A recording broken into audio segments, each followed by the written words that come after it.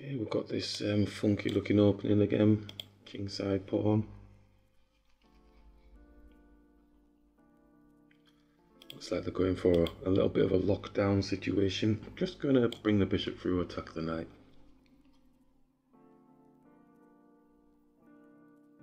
Actually taking the knight off the board, not even playing.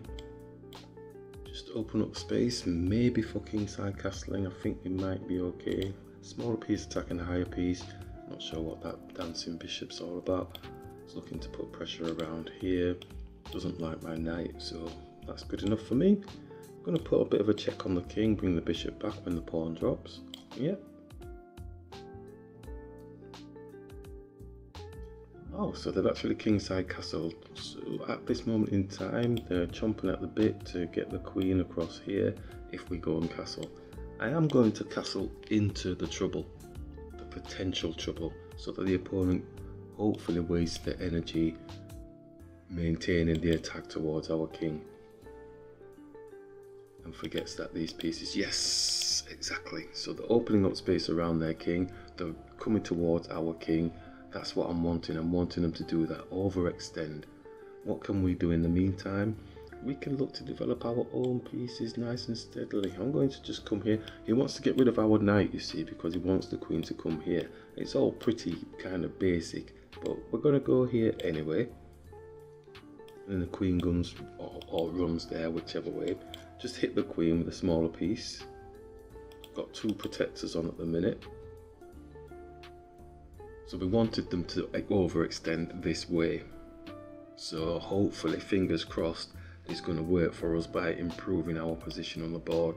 Next thing I'm looking at trying to do is hitting the head of the snake like we do in the mantra and open up space around their king area as well. Don't think they will take, but we've been shocked before.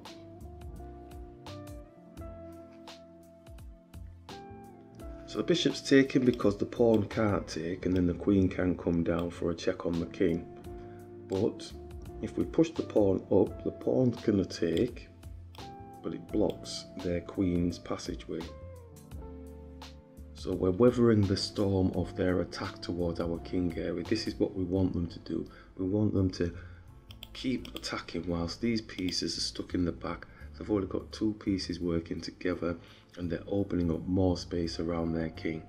So that's what we're wanting. Yep. Pretty simple, straightforward stuff. So I'm going to attack the queen now with our queen, just to open up more space. As you can see, their king is home alone. It's got a rook at the side of it, but it's basically home alone. His other pieces are on the other side of the board. Does he go for the exchange, or does he keep trying to maintain some sort of attack towards here?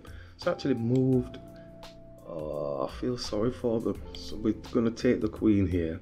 You can see what they're trying to do. They're so focused on trying to get the pressure towards our king and they've resigned.